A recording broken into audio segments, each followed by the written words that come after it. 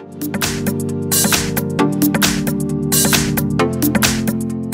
we've got Honor 7A, and let me show you how to change date and time on the following device. So at first, let's open the settings, then find and select System, and go to Date and Time. And you can either have an automatic date and time, or you can switch it off, and now you can pick the date and set time manually by yourself. So from now on, it's up to you what date and time it currently is. Then you can switch off also automatic time zone, just click here to do it, and then pick time zone from the following list. As you can see, it's pretty wide. Let me choose, for example, New Zealand.